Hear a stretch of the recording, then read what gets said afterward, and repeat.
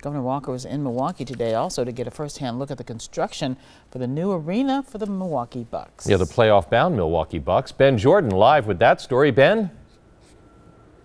George and Carol, just like many of us, Governor Walker says he is quite surprised with how quickly this arena is taking shape. Now, thanks to a warmer winter, this project is already 45% complete.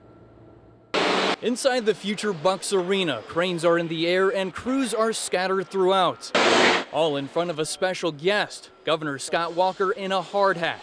Walker says he sees this project not only as a great way to revitalize downtown, but also as a good state investment. We're proud of the fact that we did it in a way that ultimately will provide $3 a return over the next 20 years for every dollar the state put in. Just under 2 years ago, Walker signed legislation to spend $250 million taxpayer dollars on the arena, with $80 million in reduced state funds to Milwaukee County. A plan that once faced fierce opposition. You know, you never want to spend money that can be used to help people, but I don't control those dollars. Walker believes public perception is changing as the structure hits the skyline. With the new stadium being built, it's time to rally around the Bucks now. We're right on schedule, we're in budget.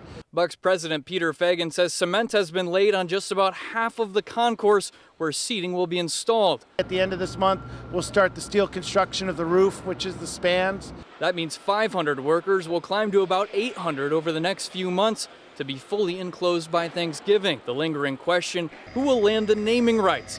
Feigin says they're still talking to several prospects. I'd say all of them have a Wisconsin presence and all of them have a national and international business as well.